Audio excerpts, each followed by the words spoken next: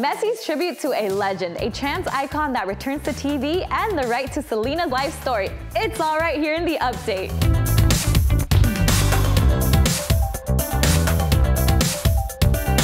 Happy holidays! My name's Anna Karen, and hopefully by now you've recovered from your Thanksgiving food coma, survived Black Friday, and are hungry for more content from Latinx creators. That's us.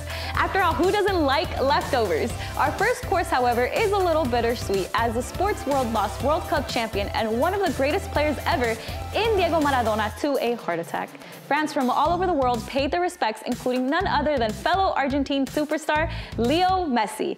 In Barcelona's 4-0 victory over Osasuna, Messi honored Maradona after scoring a ridiculous left footer by revealing the legend's original jersey with mules in Argentina. The two players go way back, as Messi met Diego when he was just 6 years old and played under him when Diego coached Argentina's national team. We're sure if Maradona were here to see it, he would celebrate with the best of them.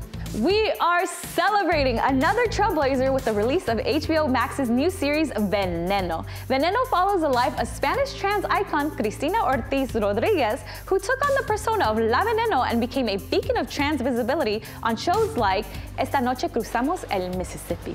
The new show is already a hit and even got the vice president tweeting about it. And no, we're not talking about Mike Pence, boy is out. Pablo Iglesias, third in line for the presidency, tweeted, "It makes you cry, laugh, remember, empathize, but above all, it makes you understand the brutal pain that has been and continues to be inflicted on trans people simply for being themselves. We at LATV love all of our trans folks and that spice y'all bring, just like La Veneno." Okay, y'all. If you've been keeping up with us, you know that we're all impatiently waiting for Selena the series to save us. We expect it to be a tidal wave of nostalgia that's going to wash away all the negativity, and it's a rare chance to feel what it's like maybe to be happy. I don't know. Okay, anyways. Well, a recent lawsuit from one of the show's producers is now getting in the way of my dreams. The producer claims they signed a contract agreeing to give him the rights to the life stories of the Tejana singer back in 1995. But an LA Times interview says it was an informal agreement that the Quintanilla family would have final approval of the script while the producer managed the production side.